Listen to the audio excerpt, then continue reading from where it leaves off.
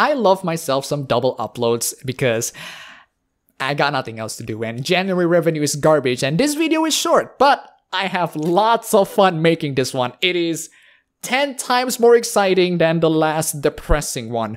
Now, if you see the title of this video, that is not a question being asked by the video that we're going to respond for today. That is a question that I genuinely want to ask to you guys.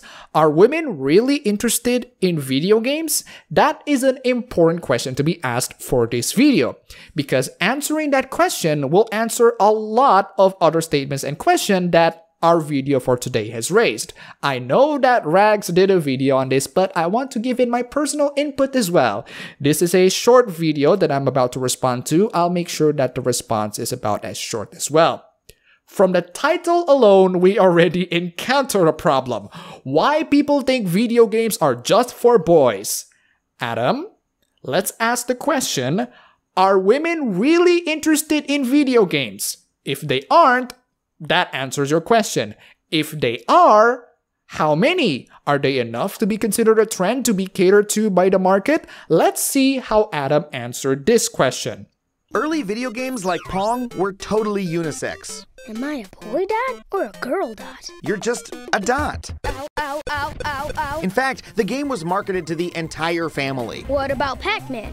He was a boy. True, but the game was so popular with women that when it came time for a sequel, the developers gave it a female main character, Ms. Pac-Man. That is true. Pac-Man does indeed have lots of female fan base to the point where there's a game called Miss Pac-Man. So it shows that there are women out there who are interested in Pac-Man, but not in video games in general. His general point here is that women have been in video games before, but in order to prove that, he showed one example that does not dispute a trend. And not only was much of the audience female, many of the developers were too. Among the stars of early game design were Atari's Carol Shaw, Centipede creator Donna Bailey, and Roberta Williams, an adventure game pioneer and company co-founder, whose King's Quest series was a massive hit among gamers of all stripes. That is also indeed true, but let's take a look at the games that these women developed, shall we? Carol Shaw is a video game developer of a game called River Raid. Donna Bailey, misspelled there, Adam, is a video game developer of Centipede. Roberta Williams is the creator of the King's Quest series. Keep all of these in mind. We're gonna get back to that later. Cool, seems like everything's great. Can I play my game now? Nope, because all of that changed thanks to the video game crash of 1983. Greedy publishers started flooding the market with shoddy games like I Want My Mommy, Lost Luggage, and E.T. for the Atari 2600. Which has been called one of the worst games of all time. Yeah, that is a very tragic PTSD that every gamer have to suffer through. I can still feel it. It's right here, man. It's right here. So when it came time to market the original Nintendo Entertainment System, Nintendo devised a plan. Instead of selling it in the electronics section, they sold it in the toy aisle. But by then, the toy aisle was completely separated into pink and blue, boy and girl. They went with boy, and then they marketed to those boys relentlessly. So this is Adam's main point. People think that video games are just for boys because they market it for boys. They sell it for the boys. They put it in the boys section of the toys. And to that, the answer is not really. Let's get back to before the video game crash. Pac-Man is popular with women because they put it in the arcades, a completely gender-neutral place. Anybody can enter and play. However, Pac-Man is not the only arcade game. There are tons and tons of arcade games out there, and most of these arcade games are played by boys. Again, the question that should be asked here is, are women or girls really interested in playing video games in the first place? Or, in your specific video, Adam, before the video game crash, how many women or girls are interested in playing video games other than Pac-Man? Just because a lot of women play Pac-Man does not mean that women are interested in playing video games in general. Remember the game developers that you mentioned previously? Did you notice something odd? Notice how the games that they develop are 2 action games and one adventure game. Boys love action games. Roberta Williams' game King Quest is an adventure game, but it's a masculine sort of game, and it's a popular game, as you say. So back before the video game crash, popular games like these three proved that before the rise of Nintendo, games are more popular with boys, despite exceptions like Pac-Man, in which it is indeed more popular with girls. And Nintendo picked the decision of catering it to boys because previously games cater more to boys. There's also another reason that you need to consider, and this is incredibly important. Their launch titles. What games do you think will win the audiences over? Action games or Barbie doll simulators? What games will you think that have great gameplay or will have good gameplay or can be played and it can be incredibly fun? Action games or Barbie doll simulators? Well, Nintendo chooses action games. And guess what?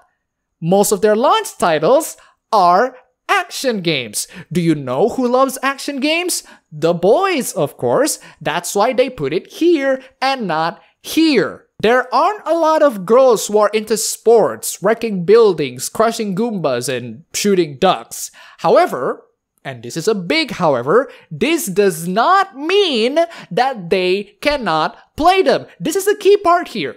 Games are meant for boys. This does not mean that girls cannot play them.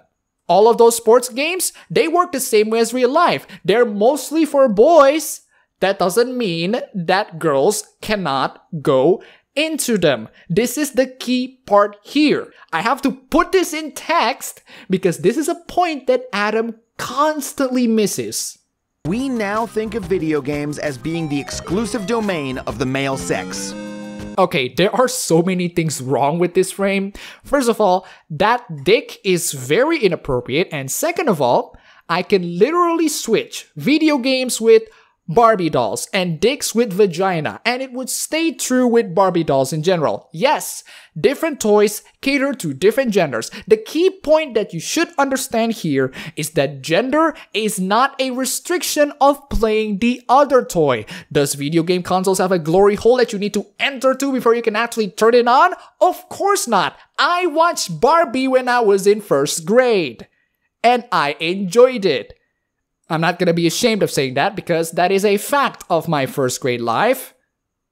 And Barbie is very hot at the time. I went to some really awkward phases. Okay, those ads are weird, but boys just like video games more than girls do. Sorry, Jake, that's a straight up myth. Ah, Adam, boys love video games more. That is true. I challenge you to ruin this. More adult women play video games than teenage boys do. Sweet. Oh, you're citing the ESA paper. Guess what, Adam? I have it right here too. This is the part that he cited. Women aged 18 or older represented a significantly greater portion of the game-playing population than boys aged 18 or younger. That's because, Adam, hear me out here, the average age of gamers are 35 years old. As in, more adults play video games than teenagers, regardless of gender. To say that there are more older women who play video games than teenage boys is a massive cherry pick, because regardless of gender, the population of teenage gamers consists of only a quarter of them. The rest are populated by adults, including adult men, who are the majority target demographic. Now, let's divide these adults in gender. I'm gonna give you a study from Pew on men aged between 18 to 29, as in the older demographic. Out of the 77% who said that they have played video games, 33% of them identify as gamers. On the other hand, women on the same age, out of the 57% who said that they have played video games, only 9% of them identify as gamers. On the statistics above, if we added the number of men and women who identify as gamers, it turns out that about slightly more than a quarter of women who play video games identify as gamers. Again, this is to the people who identify as gamers. We are excluding some of those filthy casuals that only play Candy Crush. So Adam, when you say that it's a myth, You're blatantly lying by cherry-picking the data. But the question that should be asked here is what Adam is going to do with that data. That's just counting stupid phone games. So? Games are games, Jake. Now, Adam is kind of right on this because mobile absolutely dominates the gaming market in terms of revenue. But when people refer to video games, they don't usually refer to the casual games in mobile. Oh sure, they are video games, speaking in a technical aspect, but they're the weakest platform, and that's not what comes to people's head when they talk about video games. People put a hell of a lot more attention on the stronger platforms like the consoles or the PC. It's gonna take a while before mobile is included when people refer to the gaming industry.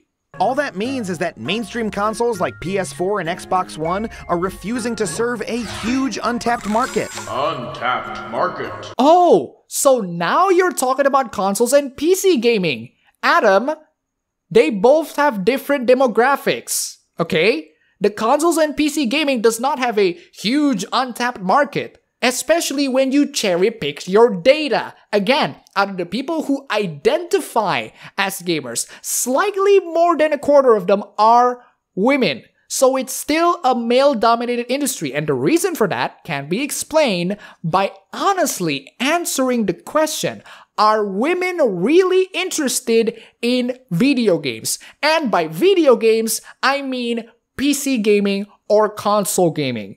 We're talking millions of women who would love to play more games, but are being pushed away from the hobby by weird, old-fashioned marketing that publishers are sticking with seemingly out of sheer force of habit. Force of habit. So women are forced out of video games because of crappy, terrible marketing that cater to boys?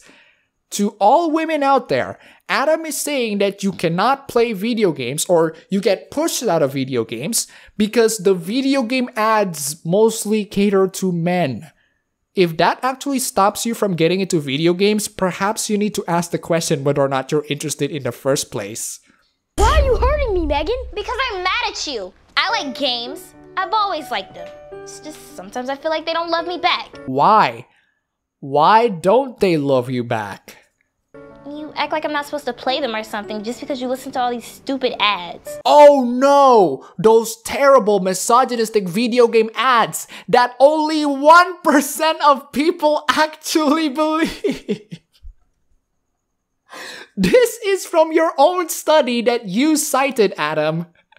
This is why I want to make this video. This is why Adam's entire point on why video games cater more into men is because the terrible, terrible video game ads that objectifies women and pushes women out of gaming, something that almost no gamer even use as a consideration on purchasing video games. Your own study that you cited here, Adam, shows that on the top 5 reasons why people play video games, from the lowest to the highest: familiar to past experience, continuation of a favorite series, word of mouth, price, and interesting story/premise. If you want to invite more women into the video game industry, consider all of those 5 important factors on whether or not your game will sell well. So Adam, congratulations on ruining yourself. Jake, video games are the greatest new art form of the century. They can do anything. Saying they're for just one gender is ridiculous. The only one who said that is you. Again, slightly more than 25% of women have entered gaming. If we think that video games are only for boys, I don't think we're just gonna let women dominate a quarter of us. Yeah, it's like saying movies are just for girls or books are just for dads. Because, lady, no gamers have ever made that argument. Only stupid people do. And you're attacking a straw man. A hilarious straw man that you cannot even refute. When we think about video games in such a limited way, it makes the games worse, it loses the industry money, and it's really mean to your sister. I agree, Adam. It does make the game worse. Damn it, Doom is my favorite game of all time, but the game instantly turns into my own personal worst game of all time. Absolute trash. Do you know why? Because no women ever wanted to play it with me.